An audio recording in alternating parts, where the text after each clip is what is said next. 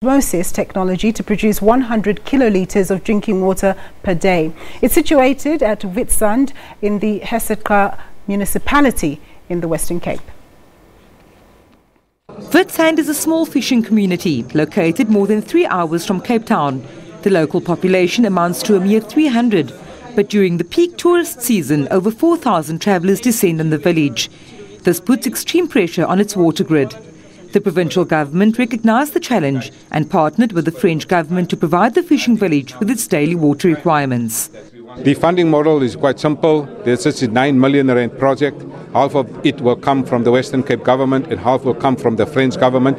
But there will also be some contributions of the Hessequa Municipality. I have recently visited that particular site to see and ask some technical questions about this particular project. And I am certain that through this partnership, we will be able to fund this project.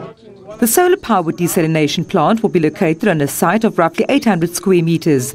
It's expected to start producing clean drinking water by next year using French osmosis technology.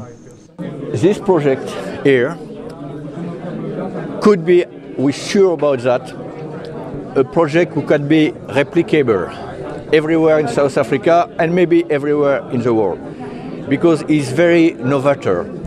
So it's why France spent quite a lot of money to help the province, the city, to develop this project, to have this demonstration, because the solution for the future is innovation. With a 72.5 kilowatt peak, the plant is expected to run completely on solar-powered energy, but will tap into the power grid during the busy tourist season. The technology can also be used to desalinate borehole water in water-scarce inland areas. Vanessa Puna, SABC News, Cape Town.